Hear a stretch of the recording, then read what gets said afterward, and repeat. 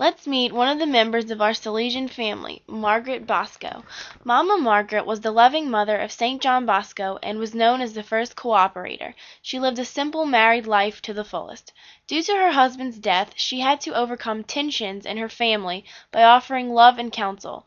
She showed depth of her spirituality and devotion in her simple prayers and practices. She taught her children their faith and wanted nothing more but for them to grow religiously. She felt that sensibility to others' needs expressed through service and optimism showed hope for God's ultimate reward.